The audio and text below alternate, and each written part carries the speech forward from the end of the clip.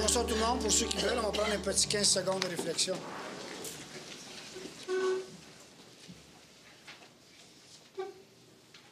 Merci.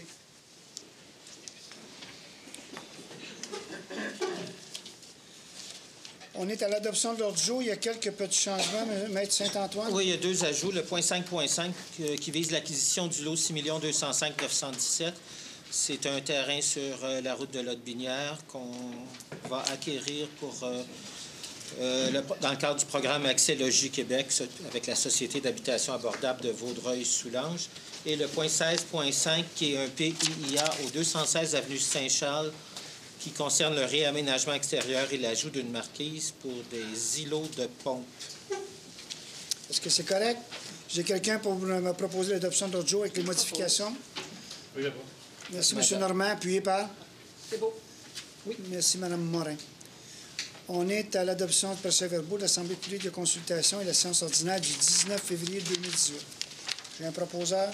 Je le propose. Merci, Mme Charmot. Appuyé par? Je l'appuie. Merci, monsieur. Pardon. On est à la première période de questions. Pour ceux qui sont moins habitués, période de questions, on essaie de se limiter ça à une dizaine de minutes. C'est une période de questions, donc on vous demande de poser vos questions, vous nommez, vous levez, vous nommez, dire de quel coin vous êtes. Et on procède à la première période. Ensuite de ça, on passe à l'Assemblée. Et suite à ça, il y a une autre période de questions qui est pratiquement illimitée.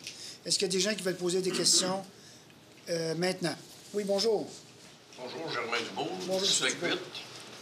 Je voulais savoir, il y a une station de pompage sur la rue Strauss, station de pompage des eaux usées. Je voulais savoir, est-ce qu'au mois de janvier, il y a eu un entretien qui a été fait sur la station de pompage? Qu'est-ce que vous désirez? Je sais qu'ils vendent tous les jours, là, ou à peu près, dans toutes nos stations de pompage. J'ai déjà entendu parler qu'il y avait, quand il faisait un entretien de quelques semaines à l'occasion. On va vérifier ça. Monsieur Haute va demander à M. Gendron, qui est le responsable, le directeur, qu'on va vous... Je sais qu'ils sont suivis d'assez près. Est-ce qu'il y a spécifiquement quelques semaines? Je ne peux pas vous le dire, M. Dubourg. On va vous revenir avec une réponse là-dessus. Merci beaucoup. Merci, M. Dubourg. Est-ce qu'il y a d'autres questions? Pardon?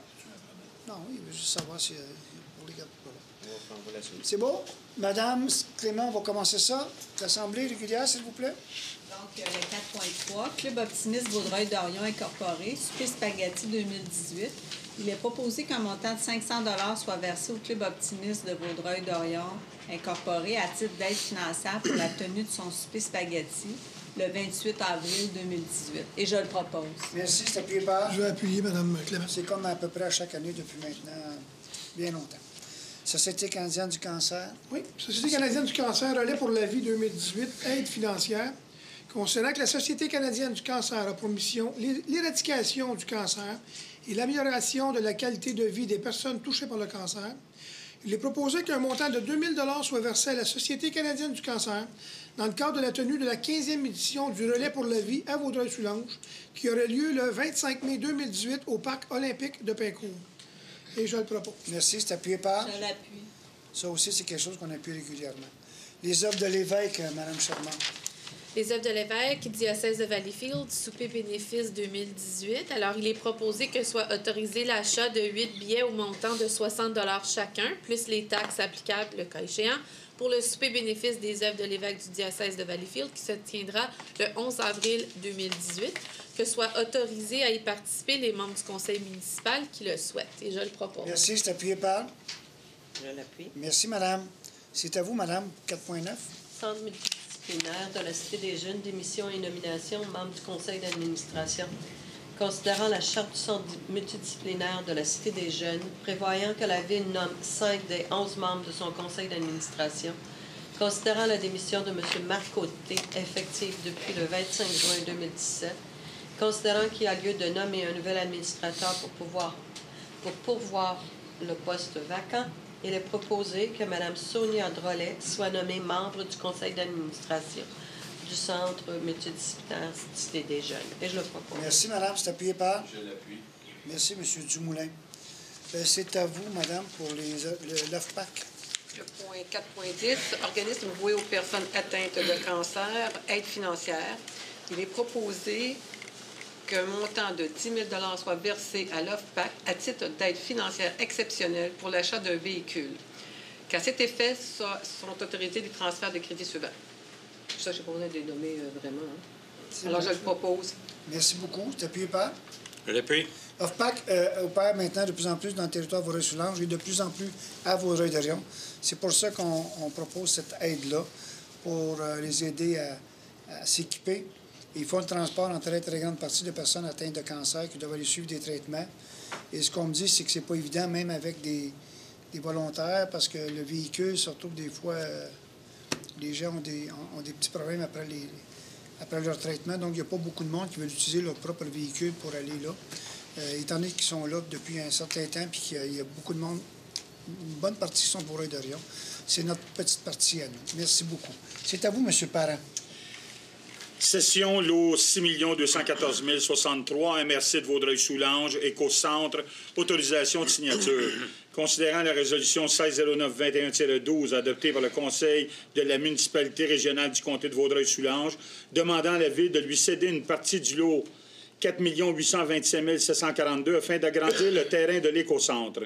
Considérant qu'il y a lieu d'accéder à la demande de la MRC, considérant la lettre d'opinion préparée par M. Denis Lefebvre, évaluateur agréé, établissant la valeur du terrain à céder d'une superficie de 2 721 mètres carrés à 73 000 $, considérant que la MRC accordera une servitude pour la présence et l'entretien de conduites sanitaires et d'aqueducs situés en tréfonds de la parcelle, le terrain cédé, considérant que la MRC assumera tous les frais de notaire et d'arpentage requis pour la transaction, considérant la création du lot 6 214 063 correspondant à la superficie requise par la MRC, considérant que ce lot soit regroupé avec le lot 4 828 351, déjà propriété de la MRC. Il est proposé que soit cédé à la MRC, la Vaudreuil-Soulanges, le lot 6 214 063 au prix de 73 000 $. Que le maire et le greffier soient autorisés à signer pour et au nom de la Ville l'acte de vente à intervenir et tout document requis à cette fin. Je le propose. Merci. Appuyé par? Je l'appuie. Juste à côté de l'éco-centre actuel qui est sur le boulevard Henry Ford, il y a un terrain vacant qui est entre l'éco-centre et le chemin de fer. La MRC, bon, ça fonctionne bien, l'éco-centre. Il va y avoir un petit peu d'expansion. Il n'y aura pas de bâtiment. Ça va être surtout de l'entreposage de conteneurs pour pouvoir faire des transferts lors des fins de semaine les plus occupées. Donc, on leur cède, mais tout en gardant, par contre, une possibilité d'aller là parce qu'on a des gros tuyaux qui s'en vont en arrière dans l'immense bassin qu'on a là, qui est un bassin qui prend les eaux en cas de pluie forte ou de grosses quantités d'eau qui nous viennent. Merci beaucoup. Je suis maintenant à vous avec le mandat service juridique. Monsieur Normand. Alors, 5.3, il est proposé que le mandat soit confié à Maître Chantal Lamarre, notaire, afin d'effectuer les recherches et vérifications nécessaires au Bureau de la publicité des droits, circonscription foncière de Vaudreuil, pour préparer l'avis de vente pour défaut de paiement de taxes 2017 et antérieures. Que les honoraires afférents établis à 50 $ par unité d'évaluation pour lesquels elle devra faire les recherches, TPS, TVQ non comprises, soient considérés comme les frais encourus pour la vente à venir. Et je le propose. Merci. Appuyé par? Je l'appuie. Merci. Monsieur Dumoulin, 5.4. Oui, mandat, service juridique, commission d'accès à l'information. Alors, considérant les demandes de révision logées à la commission d'accès à l'information par Mme Brigitte Massicotte dans le dossier 101-7850-J et par M. Normand Boyer dans le dossier 101-7910-J à l'encontre de décisions du responsable de l'accès aux documents publics de la Ville, considérant que la Ville doit mandater un avocat afin de la représenter devant le tribunal, il est proposé que Maître Yvon Duplessis, avocat, soit mandaté afin de représenter la Ville dans les deux dossiers de la Commission d'accès à l'information. Et je le propose. Merci. Appuyé par? Je l'appuie. Voulez-vous nous dire pourquoi on doit se défendre? Parce que c'est un droit d'accès à l'information. Exactement. Quand demande d'accès à l'information, le responsable de l'accès à l'information répond en fonction des paramètres établis dans la loi. Dans ces deux cas-là, les documents qui étaient demandés faisaient l'objet d'une exception qui est prévue par la loi et c'est moi le responsable de l'accès à l'information. J'ai refusé l'accès aux documents qui étaient demandés. Les personnes ne sont pas satisfaites et ils ont tout à fait le droit de déposer une demande de révision à la commission d'accès à l'information. C'est ce que ces personnes-là ont fait. Et à ce moment-là, on doit mandater un avocat pour représenter la Ville. Merci beaucoup. Madame Clément. Donc, le 5.5, le point rajouté, acquisition du lot 6 205 917, terrain non aménagé, route de Lobinière, programme Accès Logis Québec, Société d'habitation abordable de Vaudreuil-Soulanges, autorisation de signature.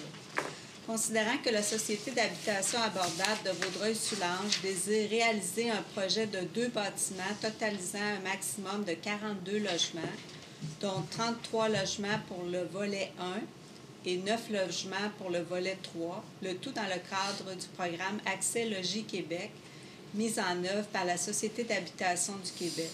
Considérant que la Ville possède, en vertu de l'article 54 de la Loi sur les sociétés d'habitation du Québec, des pouvoirs requis pour permettre de mettre en œuvre le programme et qu'elle peut, à cette fin, acquérir par expropriation ou de gré à gré les immeubles indiqués dans le programme. Il est proposé que soit autorisée l'acquisition de gré à gré ou par voie d'expropriation du lot 6 205 917, que la firme Barrette et Associés soit mandatée afin d'entreprendre la procédure d'expropriation requise, le cas échéant, que le maire ou le greffier soit autorisé à signer pour et au nom de la Ville tout document requis afin de donner plein effet à la présente résolution, que cette opération soit financée par le surplus accumulé affecté, immeubles municipaux, et que le trésorier soit autorisé à émettre les chèques requis au moment opportun sur présentation des pièces justificatives par le greffier. Et je le propose.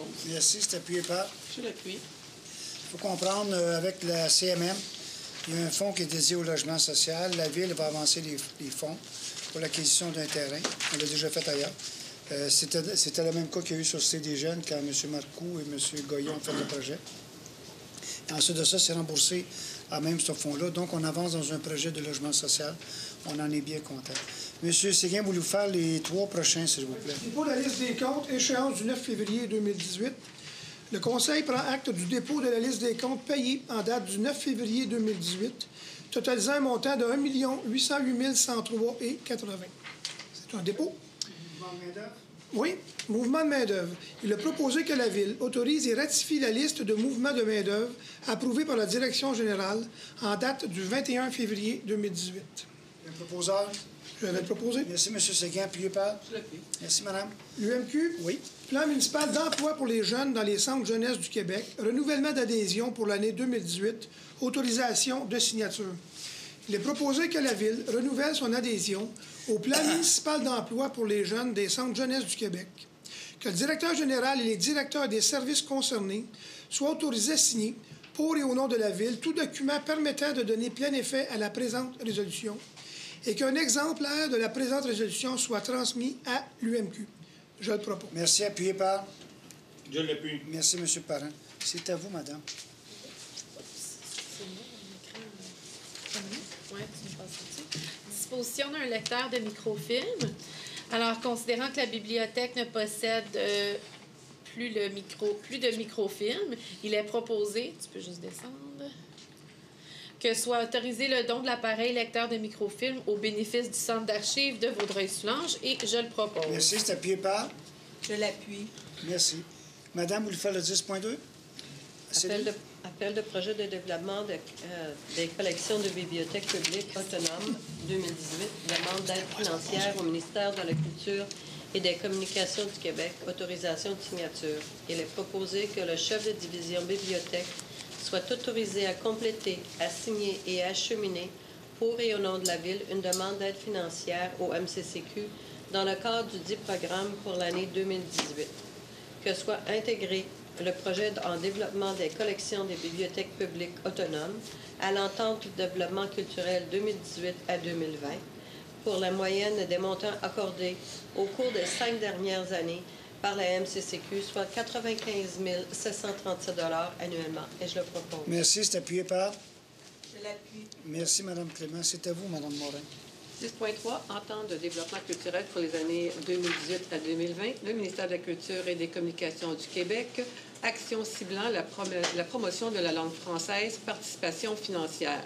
Il est proposé que la Ville s'engage à investir un montant de 17 500 $ en parité avec le MCCQ dans le cadre de l'entente de développement culturel 2018-2020 pour des actions faisant la promotion de la langue française. Et je le propose. Merci. Appuyé par? Je l'appuie. Merci, madame. C'est à vous, monsieur. Pardon. Mandat, création d'une œuvre d'art urbain, vague impression. Il est proposé que soit mandatée Mme Madeleine Turgeon pour réaliser le projet de création d'une œuvre en art urbain permanente dont l'objectif principal est de récupérer les plaquettes de plexiglas peintes par des citoyens lors du projet Sapin, porteur de lumière de 2015, et je le propose. Merci. C'est appuyé par? Je l'appuie. Merci, madame Charmant. C'est à vous, monsieur Normand. 15.1, demande de préparation d'un protocole d'entente entre le ministère des Transports pour la réhabilitation du viaduc du chemin des Chenaux, ajout d'une piste multifonction. Il est donc proposé que demande soit faite au ministère des Transports de préparer un protocole d'entente afin de prévoir l'ajout d'une piste multifonction au viaduc des Chenaux pour joindre les voies cyclables des chemins d'Umberry et des Chenaux dans le cadre de la réhabilitation du dit viaduc, et je le propose. Merci. C'est appuyé par? Je l'appuie. Vous avez compris que le ministère est propriétaire des viaducs. Ils ont fait une vérification. Le viaduc est dû pour des travaux. Ça ne sera pas fermé, là, ça va être des travaux en alternance. Et nous, on demande, on va faire payer pour, bien sûr, qu'une piste cyclable ou un lien cyclable soit fait, à même, je pense, la largeur actuelle, pour pouvoir rejoindre les deux côtés, puis faire le joint avec nos pistes cyclables. Merci beaucoup. Madame Charmant, 15.2. Critères d'évaluation et de pondération, appel d'offres numéro 401-118-18-R1753.01. Alors, il est proposé que soient approuvés et entérinés les critères d'évaluation et de pondération contenus au document préparé par le chef de division Génie et Environnement en date du 22 février 2018, qui seront inscrits dans le document d'appel d'offres public que j'ai nommé plus haut, à l'égard des services professionnels pour l'élargissement du boulevard de la Cité des Jeunes entre la rue Henry Ford et la rue Bill Durnan, ainsi qu'entre l'avenue Marc-Aurèle Fortin et la rue Janotte. Que le comité responsable de l'étude des soumissions soit constitué conformément aux dispositions du règlement 1537 de délégation de pouvoir de former le comité de sélection pour l'évaluation des soumissions et prévoyant la désignation du secrétaire du comité. Je le propose. OK, il y a une petite erreur, je pense. Oui, hein? Oui. L'élargissement de voies des jeunes, c'est pas entre Henry Ford et Bill Durham. Non. C'est entre Bill Durham et Marc-Aurèle Fortin. Oui. OK? C'est le projet qu'on a d'élargir. La première phase qu'on fait, étant donné qu'on voulait l'élargir pour voir si c'est des jeunes. C'est pour la deuxième phase. C'est Pardon? c'est pour la deuxième phase. C'est la deuxième phase, ça, c'est la Grand Bout. C'est correct. C'est jusqu'à... Jusqu'à Henry Ford.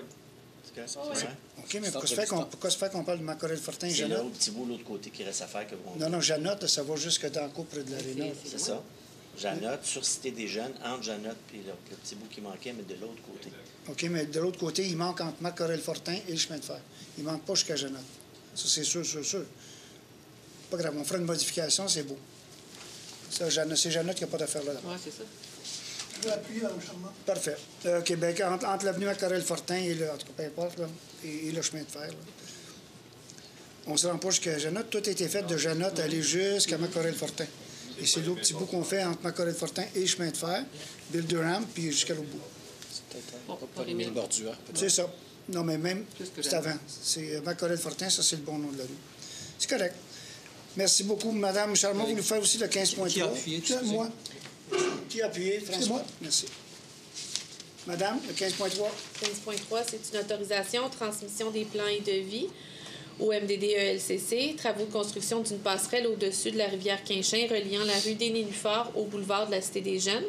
Alors, il est proposé que le MDD-ELCC soit informé que la Ville n'a aucune objection à la délivrance du certificat d'autorisation par le dit ministère, que le greffier soit autorisé à signer pour et au nom de la Ville tout document requis afin de donner plein effet à la présente résolution, que le chef de division Génie et Environnement soit autorisé à transmettre les plans et devis de ce projet, ainsi que tout autre document pertinent le cas échéant, au ministère pour l'obtention du certificat d'autorisation en vertu de l'article 22 de la loi. Et je le propose. Merci. Appuyé par. Je vais appuyer, Mme Parfait. Monsieur Dumoulin, c'est à vous au 16.1. C'est vous. Comité consultatif d'urbanisme, dépôt du procès-verbal, réunion du 13 février 2018. Alors, il est proposé d'accepter le dépôt du procès-verbal de la réunion tenue par le CCU le 13 février dernier, et je le propose. Merci. Appuyé par. Oui, je l'appuie. Voulez-vous faire aussi 16.2, M. Drouin?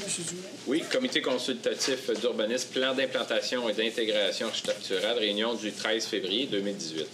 Alors, il est proposé que le Conseil entérine les recommandations formulées par le CCU lors de la réunion du 13 février 2018 et approuve les plans d'implantation et d'intégration architecturale énumérés ci-dessus, et ce, selon les dites recommandations et conditions consignées au procès-verbal. Alors, le numéro 18, c'est le 2210 Route Harwood, construction résidentielle unifamiliale.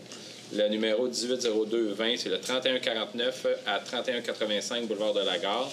C'est la modification au concept architectural et ajout de cases de stationnement extérieur. Le 180222, c'est le 289-291 boulevard Harwood, c'est rénovation des façades. Le 180223, le 289-291 encore boulevard Harwood, c'est 2 enseignes au mur et une sur poteau. Le 180226, c'est le 180 Meloche, agrandissement et modification architecturale.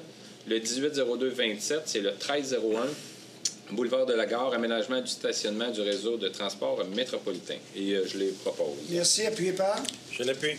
Merci. M. Parent, le 16.3. PIA, 465 avenue Saint-Charles, modification de l'enseigne existante. Le lot 1 678 414, la zone C2-248, la résolution du CCU 180216.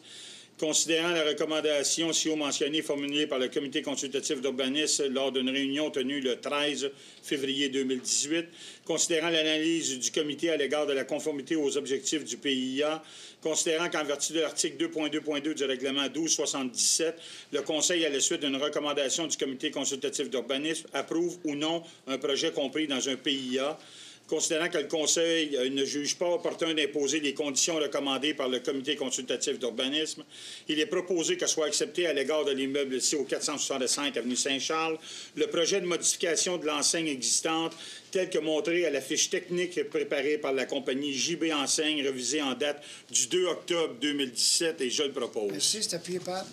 Je l'appuie. Mme Clément, le 16.4, le CPTAQ. Oui, Madame Céline avait demandé de le lire. CPTAQ demande d'autorisation du 2210 Route Harwood, utilisation à d'autres fins qu'agricoles, construction d'une résidence unifamiliale. Il est proposé que la Ville appuie le requérant auprès de la Commission de protection du territoire agricole du Québec dans sa demande d'autorisation pour une utilisation autre qu'agricole, soit la construction d'une résidence unifamiliale, et je le propose. Merci. C'est appuyé par? Je l'appuie. Voulez-vous faire aussi la dérogation mineure, madame? Dérogation mineure pour le 2210 Route Harwood.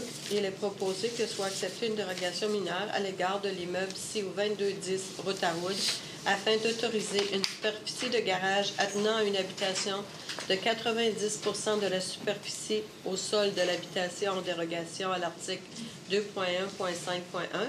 du règlement du zonage numéro 1275 qui autorise une superficie maximale de 60 une hauteur de porte de garage de 3,65 mètres pour un garage attenant à une habitation en dérogation de l'article 2.1.5.4, règlement du zonage 1275, qui permet une hauteur maximale de 3 mètres. Et je le propose. C'est une dérogation mineure, donc c'est le seul temps pendant une assemblée où vous pouvez faire entendre. En résumé, c'est une immense maison qui va se baser sur une terre agricole pour une utilité agricole. Donc, comme vous voyez, il y a des choses qui sont différentes, dont une porte de garage qui est un peu plus grande pour pouvoir passer avec un tracteur un petit peu plus grand. Mais probablement, ça ne sera pas visible de nulle part. Nulle part, c'est dans le... En tout cas, peu importe quoi. Et c'est pour ça qu'on l'a accepté. Est-ce qu'il y a des questions là-dessus? Madame, vous le proposez? Oui, je le propose. Appuyé par? Je vais appuyer, madame. Merci. Je suis à vous, Mme Clément, le 16.8. Dérogation mineure au 3169 et 3171 boulevard de la Gare. En ce qui a trait à l'aire de stationnement, implantation de bâtiments résidentiels en projet intégré et nombre de cases de stationnement du projet Corum. Considérant une demande de dérogation mineure produite par Groupe Corum Incorporé, considérant la recommandation numéro 180221 formulée par le comité consultatif d'urbanisme lors de la réunion tenue le 13 février 2018, considérant l'avis publié dans l'édition du 17 février 2018 du journal Première édition, considérant que les personnes intéressées ont maintenant l'occasion de se faire entendre par les membres du Conseil relativement à une demande de dérogation mineure à l'égard des immeubles ici au 3169 et 3171 boulevard de la Gare. Il est proposé que soit acceptée une dérogation mineure à l'égard des mêmes immeubles, 3169 et 3171 de la gare, afin d'autoriser un aire de stationnement situé en cours avant, en dérogation à l'article 3.2.103.8F du règlement du zonage 1275, qui ne les autorise qu'en cours latéral et arrière.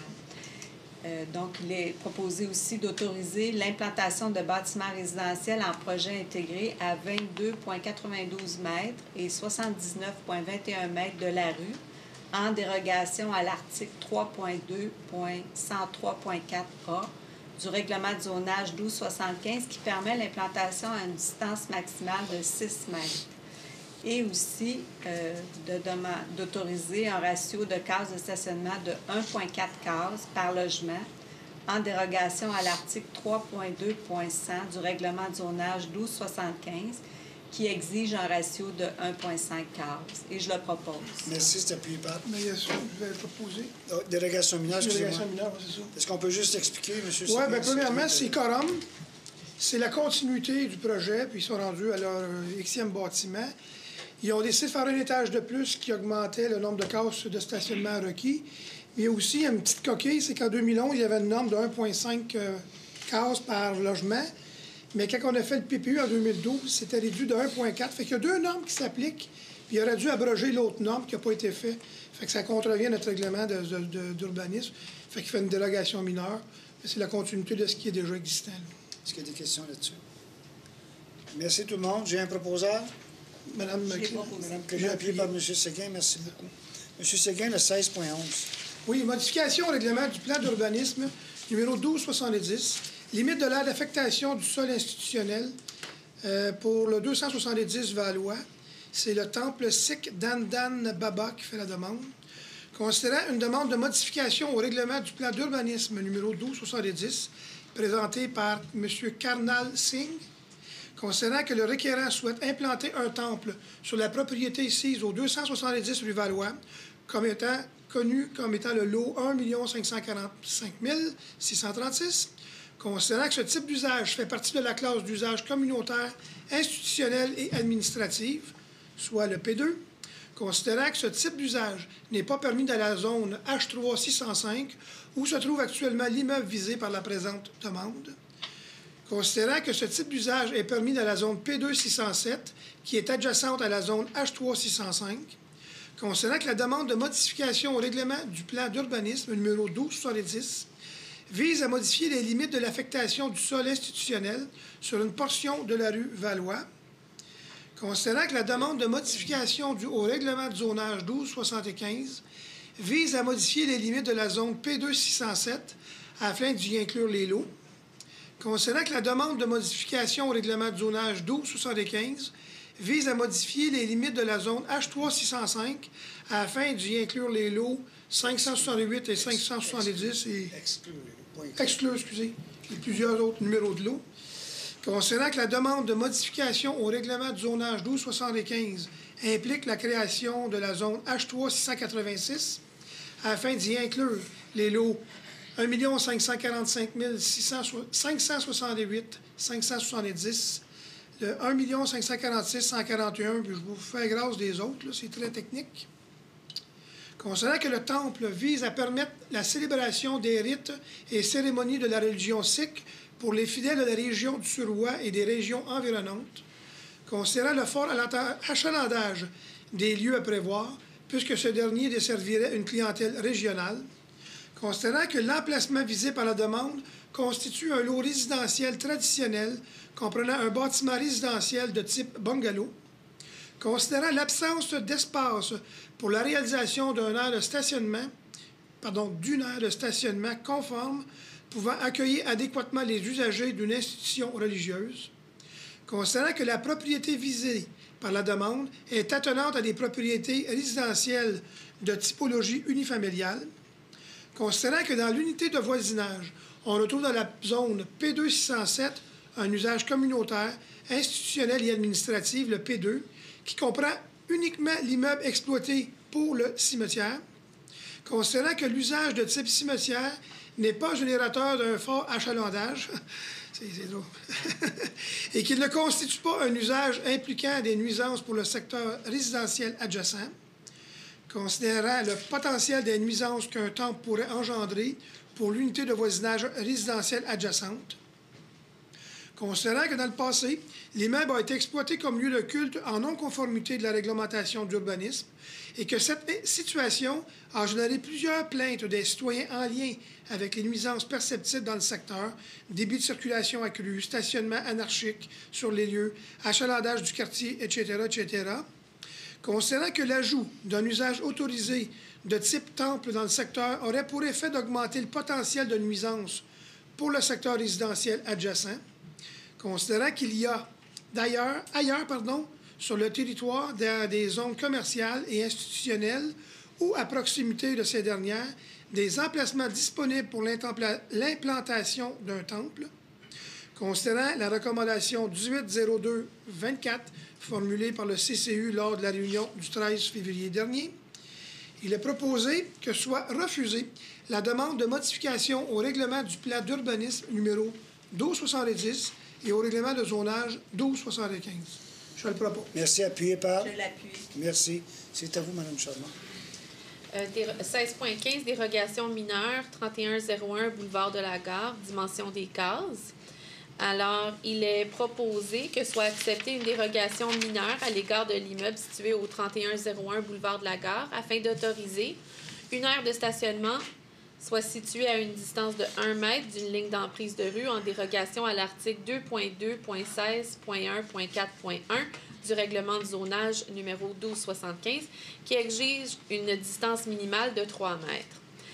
La plantation d'arbres à moyen ou grand déploiement à une distance de 0.30 mètres de l'emprise de rue en dérogation à l'article 2.2.17.2.4b du règlement de zonage 1275 qui exige une distance minimale de 1 mètre et une largeur de case de stationnement de 2.5 mètres en dérogation à l'article 2.2.16.1.1.2 du règlement de zonage 1275 qui exige une largeur minimale de 2.65 mètres et je le propose. Merci. C'est appuyé par?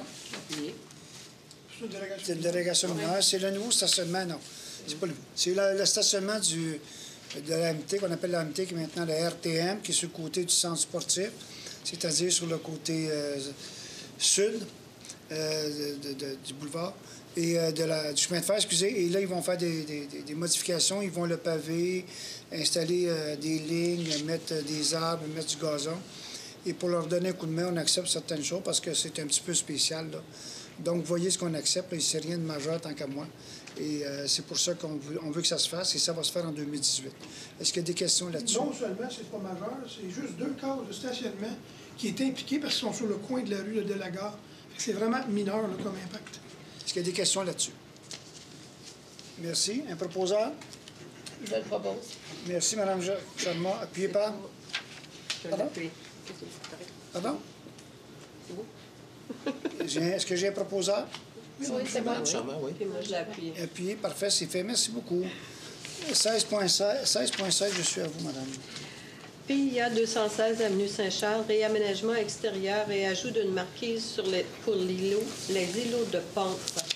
Considérant la recommandation 1802-29 formulée par le comité consultatif d'urbanisme lors d'une réunion tenue le 13 février 2018, considérant que le projet consiste à refaire l'aménagement extérieur de la station-service, considérant qu'une marquise sera également ajoutée au-dessus de ces nouveaux îlots de pompe, considérant que la marquise ne s'intègre pas au milieu bâti et au secteur patrimonial, considérant que les réservoirs souterrains et les pompes à essence seront remplacés, considérant que le nouvel aménagement proposé diminue le nombre d'accès véhiculaires à 2 accès, soit un accès de l'avenue Saint-Charles et un accès de la rue Gaulle, considérant qu'il est proposé d'ajouter de la végétation en cours avant et en cours avant secondaire, considérant que des arbres à petit déploiement seront plantés étant donné les contraintes de la propriété à cause des fils aériens, considérant qu'une dérogation mineure est requise pour la largeur d'accès au stationnement, la distance de l'accès à l'aire de stationnement, les bandes gazonnées et la plantation d'arbres en cours avant. Considérant l'analyse du comité à l'égard de la conformité aux objectifs du PIA, considérant qu'en vertu de l'article 2.2 du règlement 1277, le Conseil, à la suite de la recommandation du comité consultatif d'urbanisme, approuve ou non un projet compris dans un PIA. Il est proposé que soit accepté à l'égard de l'immeuble ci au 216 avenue Saint-Charles le projet de réaménagement extérieur, mais que soit toutefois refusé le projet de construction d'une marquise surplombant les îlots de pompe tel que présenté au plan suivant. Fascia de la marquise, préparé par la compagnie Transworld en date du 14 juin 2017. Aménagement paysager intitulé Shell Pétrole Léger, préparé par Mme Diane Ali. Et plan d'implantation projeté, préparé par M. Benoît Rolland, arpenteur géomètre, en date du 26 janvier 2018. Et je le propose. Merci. Appuyé par? Je l'appuie. Merci. On est au 16.17. C'est une dérogation mineure. Non, même pas. C'est 2 ans 5 sur mur. C'est à vous, Mme Morin. 5.17, PIA pour le 216 avenue Saint-Charles, 2 ans 5 sur la marquise. Il est donc proposé que soit refusé à l'égard de l'immeuble. Voulez-vous que je lis les considérants? Ça va aller? C'est vous qui décidez. Que soit refusé à l'égard de l'immeuble 6 au 216 avenue Saint-Charles le projet d'enseigne sur la marquise tel que présenté au plan préparé par la compagnie Transworld, dessin 025 23 33, en date du 14 juin 2017. Alors, je le propose. Merci. Appuyé par? Je l'appuie. Merci. Dérogation mineure, M. Parent. C'est pour la même place, au 216 rue Saint-Charles. Il est proposé que soit acceptée une dérogation mineure à l'égard de l'immeuble laissé au 216 avenue Saint-Charles afin d'autoriser une largeur d'accès de 11 mètres en dérogation à l'article 3.1.14.5 du règlement de zonage 1275 qui permet une largeur maximale de 9 mètres. Un accès à l'aire de stationnement situé à 7,41 mètres de l'intersection en dérogation à l'article 2.2.16.2.3 du règlement de zonage 1275 qui exige un minimum de 10 mètres. Une bande gazonnée de 0,74 mètres de largeur donnant sur la rue en dérogation à l'article 3.1.14.7 du règlement de zonage 1275 qui exige un minimum de 3 mètres. Une bande gazonnée de 0,46 mètres de largeur le long de la ligne de la propriété latérale en dérogation à l'article 3.1.14.7 du règlement de zonage 1275 qui exige un minimum de 1,5 mètres. Une plantation de 2 arbres à petit déploiement en cours avant, avenue Saint-Charles, en dérogation à l'article 2.2.17.3.4 B du règlement de zonage 1275 qui exige pour ce lot un minimum de 3 arbres de moyen ou grand déploiement en cours avant, et je le propose. Merci. C'est appuyé par? Je l'appuie. C'est une dérogation mineure, je pense, monsieur. Oui. Ah oui, dérogation mineure. Est-ce qu'il y a des questions là-dessus? C'est le même coin. C'est le Shell qu'il y a au coin de Saint-Charles et des Loisés. Garde. Ils veulent faire des modifications. Il n'y a pas beaucoup de place. Il y a des choses qui sont bien, on va les accepter. Il y en a d'autres qu'on va demander qui travaillent dessus pour améliorer un petit peu. Là. Donc, c'est là-dessus qu'on se prononce. Sur Saint-Charles, il y a 2 entrées charretières, il en élimine une. C'est ça. Puis il en fait une plus large de 11 mètres pour faciliter les manœuvres. Oui, sauvegarde aussi, oui. Est-ce qu'il y a des questions là-dessus? Oui, monsieur, allez-y. Pierre Blais. Bien, c'est que je me posais la question. Il y a un droit acquis, j'imagine? Le fameux garage, il y avait le garage Castonguay autrefois qui a été transformé. L'essence est disparue. Et c'est déjà pas mal. Non, c'est pas le garage Castonguay, c'est le Shell. Non, je sais, c'est le Shell, mais c'est parce que dans un coin résidentiel, il y a 2 garages. Oui. On s'entend, 2 stations-service. Une a été transformée et partie, puis il n'y a plus de vente d'essence. Il y a l'autre, le Shell. Le Shell fait vraiment dur actuellement dans le décor. Là. C'est affreux. C'est bon qu'il restaure, mais je me posais la question, est-ce que la Ville a une perspective d'enlever ça, ces garages-là, à un moment donné? Non. La question que vous posez, c'est bien clair, non. Parce que l'affaire, on veut en faire... C'est normal qu'il y ait du service pour une clientèle dans un coin. C'est la seule station d'essence qu'on vous dit qui est pour... la plus proche, je ne sais pas où, c'est un bord sur l'autre, mais assez loin, autant au nord qu'au sud. Donc, je pense que ça dessert le coin. La seule chose, c'est que le projet qu'ils ont présenté était immense. La marquise était très grosse. Donc, ils demandent de faire certaines modifications, de le ramener à l'échelle du quartier. C'est pour ça qu'on accepte certaines choses, de le mettre avec un petit peu plus d'amour. Et s'il réussit à faire ça, je ne pense pas qu'il y a des problèmes. À ce moment-là, on n'a aucun problème à ce que cette station-là reste là. Personnellement, je Ah, vois, vous avez raison. je vois pas C'est ça. du tout l'utilité d'avoir un garage, là, une station-service là. Je suis pas contre le principe, mais je le vois pas. C'est dans le quartier Parfait. résidentiel, vraiment résidentiel. Des stations-service, on en a en masse le long de Saint-Charles, il y en a en masse le long de Harwood. Ça, c'est dans un quartier résidentiel. Mais c'est un service de quartier avec une station d'essence et un petit dépanneur après. Non, on va s'assurer qu'on l'améliore, monsieur. Merci. On va s'assurer. Merci beaucoup. J'ai un proposeur. Je le propose. Merci, appuyé par. Je l'appuie. Merci beaucoup. Je suis à vous, M. Séguin. Adoption de résolution avec changement au règlement 1740 pour un PPC-moi, c'est-à-dire un projet intégré comprenant 5 bâtiments multifamiliaux pour le 430-462 rue Valois, dans la zone H3-608. Et oui, il y en a pas mal. Il est proposé qu'il soit adopté avec changement, soit le retrait des conditions, la résolution ayant pour effet d'autoriser la réalisation du PPC-moi à l'égard de la propriété sise au 430-462 rue Valois, connu comme étant le lot 1 544 633, le tout selon les plans produits par la firme Dimension 3 Architecture en date du 14 décembre 2017, que toute autre disposition réglementaire non incompatible avec la présente autorisation s'applique. Je le propose. Merci, appuyé par. Je l'appuie. Merci. Vous faire aussi 16-20, M. Séguin. Oui. Contribution pour fin de PAC pour le même lot. Il est proposé que soit acceptée une contribution pour fin de PAC des terrains de jeu ou d'espace naturels de 38 107 et 20. Je le propose. Merci, c'est appuyé par. Je l'appuie. Merci beaucoup. M. Dumoulin, c'est à vous. Oui, adoption du règlement 1270-58, urbanisme, limite des affectations du solde. Alors, il est proposé que soit adopté le règlement 1270-58 intitulé « Règlement modifié le règlement du plan d'urbanisme numéro 1270 afin de modifier les limites des affectations du sol, industrie mixte et commerce artériel dans le parc des affaires des artisans. » Et je le propose. Merci, c'est appuyé par. Je l'appuie. Merci, c'est à vous, madame, le 17.2. Donc, adoption règlement 1275-269, zonage, limite des zones C3-732 et I2-743, parc d'affaires des artisans.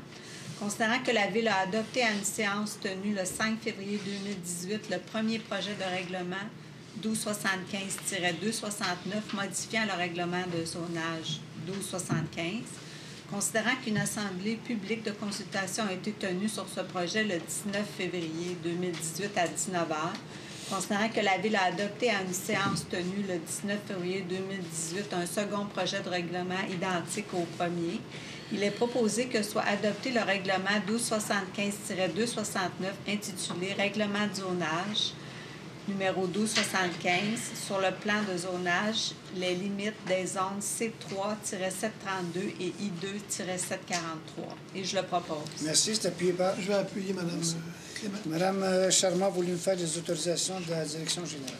Alors, il est proposé d'entériner l'autorisation suivante accordée par la Direction générale, mise en place d'affiches temporaires promouvant le Salon des vins de Vaudreuil-Soulanges qui se tiendra le 16 mai 2018 et je le propose. Merci, c'est appuyé par. Je l'appuie. Merci. Est-ce qu'il y a des gens du Conseil qui veulent se faire entendre? Merci. On en est à notre deuxième période de questions. Même principe. Vous demandez simplement de vous lever, vous nommer de quel endroit vous êtes et de poser votre question, s'il vous plaît. Allez-y, allez-y. Allez-y. Ben, on se connaît. Une question sur le... est-ce que vous avez cette année un projet de faire du revêtement d'asphalte? Oui. Okay. On en a chaque année. Ma question, il y en a chaque année? OK. Ma question, c'est en dessous du viaduc de Dorion. Est-ce que vous avez prévu ça? Oui, il est sa liste. Oui? OK. Oui. Bon. Merci beaucoup. Il est dans la, ça va se faire cet été? Oui, oui, oui. Il est à le deuxième, sa liste. Là, on veut remonter aussi en haut, aller sur Valois, puis aller faire la première boucle. Là, c'est assez... oui, c'est... Okay. Il est dû pour de l'amour.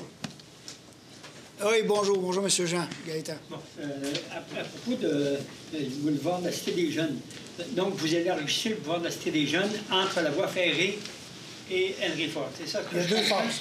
Entre la voie ferrée, juste avant la voie ferrée, il y a lui qui s'appelle... non, pas Bill Durham, mais c'est la première. Pauline Bordua, aller jusqu'à Bill Durham, c'est un projet qu'on fait en commun avec la RTM, l'ancienne AMT. Parce qu'il faut traverser la voie ferrée. Eux autres devaient faire quelque chose. On les a mandatés pour qu'ils fassent ce petit bout-là. Pour 2019, le conseil municipal a décidé qu'il élargissait le boulevard Cité des Jeunes, aller jusqu'à Henry Ford. On continue. 2018. Bien, 2019. On va commencer les plans, on va faire l'acquisition des terrains, on va regarder les implantations, on choisit les professionnels. Si l'idéal, c'est ça de commencer en 2018, mais si on ne peut pas, on va le faire en 2019. C'est le dernier boulevard majeur, construction majeure de route qu'il va y avoir, d'après moi, à Vaudreuil-Dorion, parce que tout le restant des plans des routes est fait, OK? Donc ça va se faire fin 2018-2019. Et là, à ce moment-là, le boulevard Cité des Jeunes va être fait au complet. Donc, pour ça qu'on sait faire entre Macorel-Fortin et Bill Durham, c'est la partie au-dessus du chemin de fer. Et ensuite, c'est la ville qui devient le promoteur qui fait de Bill Durham aller jusqu'à Henry Ford. J'ai une deuxième question. Allez-y. Il s'agit de la rue Boileau. Oui. Cet hiver, vous avez empêché les stationnements du côté disons, vers la gare. Oui, voilà. OK? Est-ce que c'est en vue de faire un trottoir sur Boileau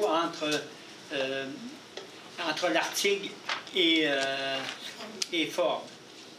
Parce qu'il y a beaucoup de circulation. Oui, je comprends. Là où on travaille, il y a une demande qui est faite pour empêcher le stationnement sur rue côté sud, c'est-à-dire sur côté des résidences, de Cité des Jeunes aller jusqu'à l'Arctique. Parce qu'il y a des gens qui, lors de la construction, qui stationnent à côté du trottoir, j'ai pas de misère, pas l'autre bord. L'autre bord, on n'a pas rien de prévu jusqu'à maintenant. OK? Peut-être que ça se fera. On n'a pas beaucoup d'emprise parce que c'est l'ancienne, en tout cas, peu importe quoi. Mais on va regarder, oui, parce que c'est quand même un lien avec la gare. Oui, c'est quelque chose qu'on peut regarder. Oui. Vous avez raison, puis l'hiver, c'est un peu moins large. Oui. Mais on va regarder, je ne vous garantis pas pour 2018, je vais voir les plans qui étaient prévus, mais on va regarder ça, on va mettre ça dans la machine. Merci. Est-ce qu'il y a d'autres questions? Monsieur Smolski, est-ce que vous avez eu vos réponses? Oui, je voulais vous en parler justement après la rencontre. Est-ce que étant donné qu'on a parlé d'asphaltage, je sais que ça n'appartient pas à la ville de Vaudreuil, mais on ne peut pas dire que la transcanadienne entre le pont de l'île aux Tourtes et puis la Trans, c'est un chef-d'œuvre d'architecture, d'ingénierie. C'était une grosse catastrophe, là. Est-ce que vous avez fait des demandes auprès des autorités concernées? Je sais que ça vous appartient pas. Non, c'était fait. Puis les gens, je sais qu'ils ont su ces demandes des citoyens. En fin de semaine, ils étaient censés la fermer pour faire réparer les pots. Je ne suis pas sûr que c'était fait, mais oui, ils ont eu des revendications des gens, mais c'est leur nouvelle façon de réduire la vitesse. C'est une joke. OK, merci. OK. Au lieu de faire les gendarmes, ils font des trous. C'est ça. Pas de problème. Ça me fait plaisir, M. Smolski. Pardon? Vous auriez dû laisser à 3,42 comme était avant dans ce cas-là. Oui, parce qu'on me dit qu'il y a de la vitesse, mais ça, on l'avait prévu. On l'avait prévu. Quand il y a des trous, le monde ne sont pas contents, puis quand c'est beau, le monde roule vite. Hein? J'ai même appelé la Sûreté du Québec, puis ils m'ont dit qu'ils faisaient de la surveillance. Parfait. C'est ce qu'on nous a dit aussi. Fait que... Je sais pas quand, mais quand je me fais dépasser comme une vieille feuille morte, là, je dis, je pense que c'est pas vraiment ça. Non, vous avez raison, mais ça, je l'avais dit au moment où on l'a fait. J'ai dit, regardez ça, là, on a eu des plaintes parce que c'est trop chaotique. Mais dans 4 mois, dans 5 mois, ou même dans 3 mois, bien là, on va avoir des plaintes parce que ça va trop vite.